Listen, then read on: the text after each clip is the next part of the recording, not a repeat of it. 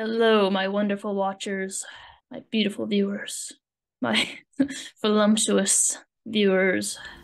I'm doing a very simple tutorial today where I show you how to get a file like this, where it has all of your sample pack, your loops, songs, vocals, whatever the heck you want to put in there. So first you have to create a file containing all of your samples and MIDI packs.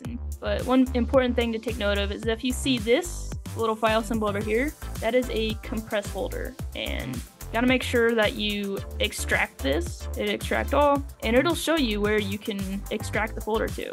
And just browse and, put it where you want it. Select folder, and it'll extract for you. Yeah, so create your file, organize it the way you want it. That's how it's gonna show up in FL Studio.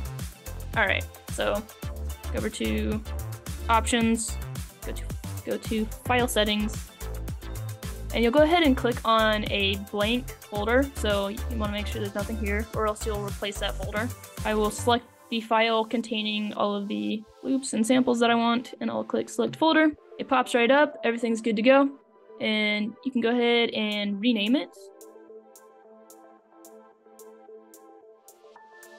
And then you can exit out, and it pops up right here.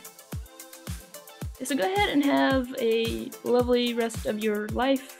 I hope that the rest of your life is a very joyous, awesome, amazing, beautiful experience for you. If you like this type of content, if you like FL Studio tutorials and reviews on various programs and apps for musicians, go ahead and like and subscribe. Other than that, bye-bye.